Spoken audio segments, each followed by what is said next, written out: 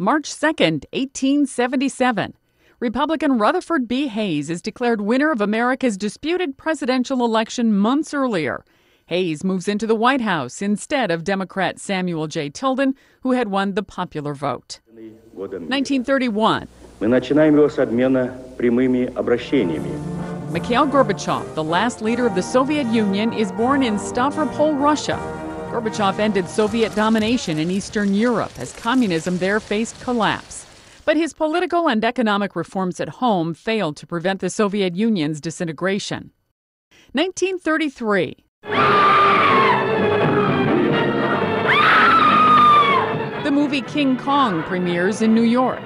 The tale of the giant ape spawns a remake in the 70s and most recently in 2005.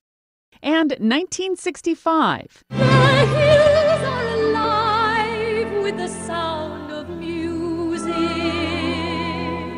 Another movie premiere in the Big Apple. This time it's The Sound of Music, based on the musical by Rodgers and Hammerstein. Today in History, March 2nd. Sandy Kozel, The Associated Press.